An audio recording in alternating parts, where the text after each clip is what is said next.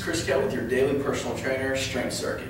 For this month, we're adding an additional day. All right, today is devoted to getting stronger in lifts that are going to kind of act as the drivers for our physical development. Today we have 3 exercises that I'm going to demonstrate and then give you levels for each. I'm going to give you a level 1, a level 2, and a level 3. The way it works is this. We're going to do 40 seconds of work of each exercise followed by a 20-second rest and transition period. If you can make it through the full 40 seconds with proper form, then I want you to move to the next level.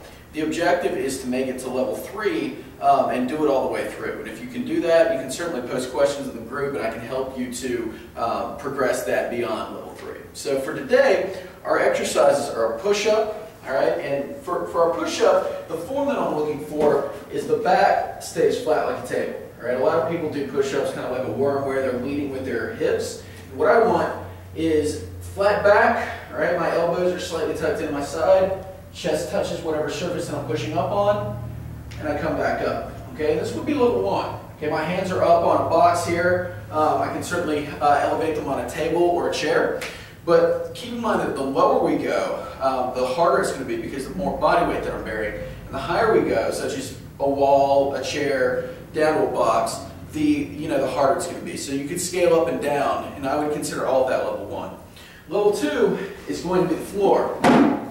All right, with level 2, for a lot of people that are just starting out, it might not be possible to be full push-up. So what I'd like to do, I'll give you a couple ways that you can kind of progress this. Number 1, again, proper form would be back is flat, chest comes down, you come back up. But what you'll notice is that I have a pad here.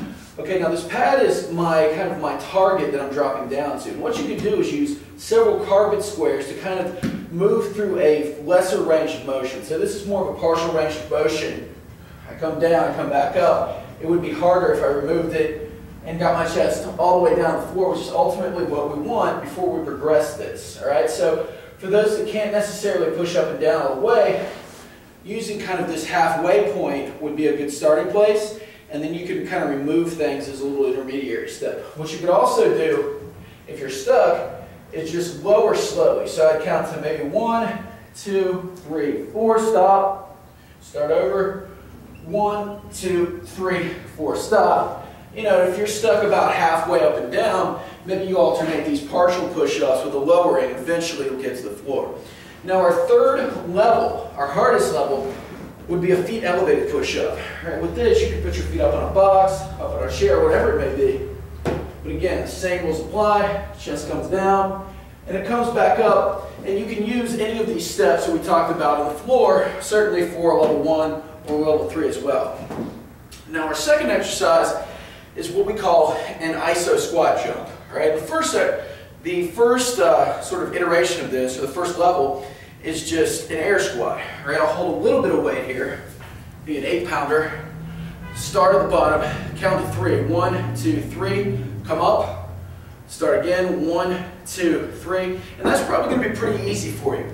Once you can do that with proper form, we're going to move to a squat jump. So again, level 2 would be just a bodyweight squat jump where I start in a deep squat position. 1, 2, 3, I jump. 1, 2, 3, jump. 1, 2, 3, jump. So again, it's kind of building endurance and strength at the same time. The way we take that to level 3 is we make it harder, we make it heavier, we hold on to weight. So I can hold on to an 8-pounder here, again, 8-pound medicine ball. Certainly you can use like a bag or a purse or whatever you have available to you. Small dumbbells, hold, 1, 2, 3, jump.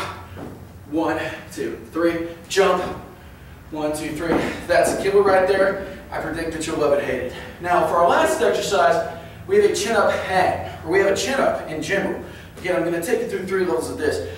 But the key to understanding this is that for the chin-up, if you don't have access to a bar, you can certainly do a band pullback as a substitute exercise. But as we get harder, and as you're going to get stronger, there will be a couple of just cheap pieces of equipment that we're going to need. We can get a replaceable chin-up bar, like a Walgreens, CVS, Walmart, what have you. I think it's around $15 to $20, so that's definitely something to invest in for this month. And our first exercise, or our first level with the chin-up, is just going to be a chin-up hang. All right, so I want to jump up hold for 10 seconds, come back down. All right, jump up, drop 10, come back down. All right, and that's what we want ultimately, is to be able to hang there for the entire 40-second period. All right, but what I like to do is I'll start with maybe 5-second hangs, I'll come down for maybe 5 seconds, and I'll alternate. As I get stronger, I'll just hold for longer, come down, until I can hold for that full 40-second period.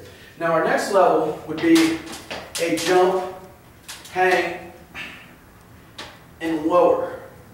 All right, so rather than just hanging there, I might hold for 5 seconds, and then I'm just lowering down. All right, that's actually more of an intermediary step between levels 1 and 3, but that'll help to kind of bridge the gap. So once you can hang for 40 seconds, start to hit the lowers.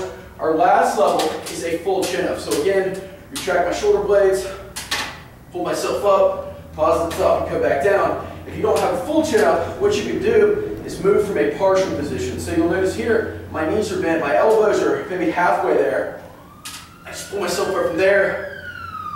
Same rules apply. As I get better, I can just pull from a more flexed knee position until I have the full chin-up. But again, we have the push-up, followed by the squat, followed by the chin-up, back to back.